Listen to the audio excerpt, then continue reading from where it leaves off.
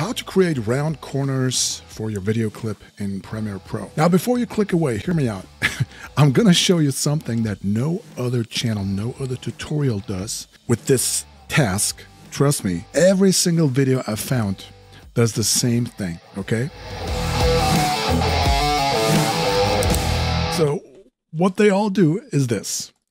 Look, they go ahead and then they go to the Essential Graphics panel, they create a rectangle, they scale it up, then they go into the settings here, and then they change this to round to get this round edges, okay?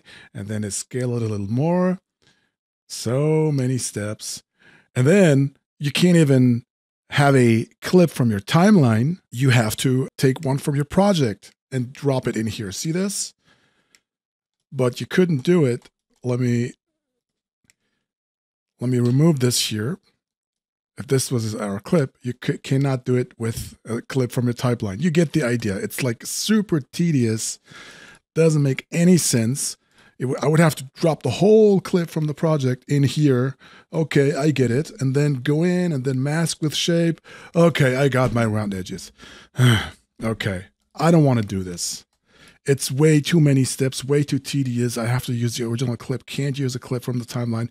So here's a much better way to do this. Okay, well, are you watching this? Look, and really go ahead and search for round corners Premiere Pro. And I promise you, every single tutorial that you will find is doing what I had just shown you and not what I'm about to show you, okay? None of them. Click this.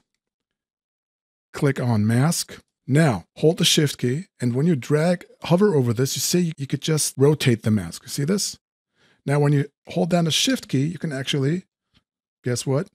You can scale it. All right, so scale it like so.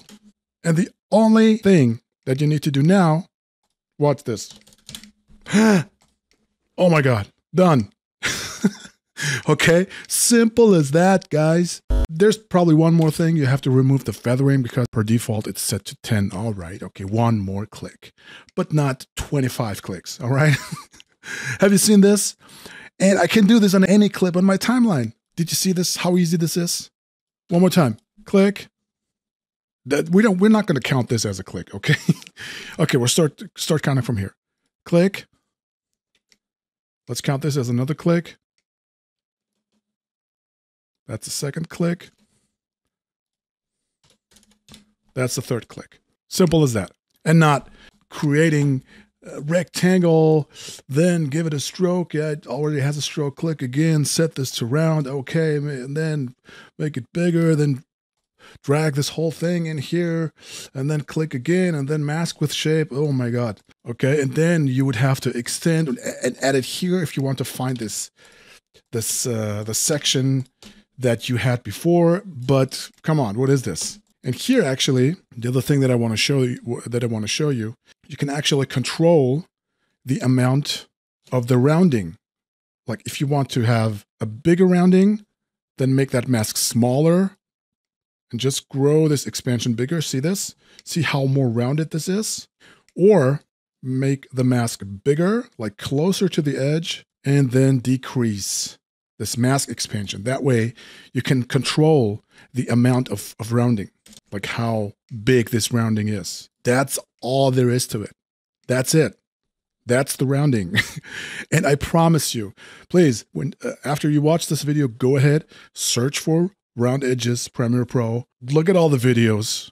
I mean, watch time granted. Free watch time for them. I don't care. And everybody is doing this other technique with the shape layer, and nobody is doing it with this mask expansion. Not one. I haven't seen one video doing this. And if you find one that's older than this one, what is it?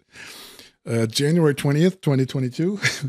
If you find one that is doing it, please put it into the comments. I really want to see it. All right. Thank you for watching this video. If you learned something new, and I'm sure at least with this video, you learned something new. I would bet on that.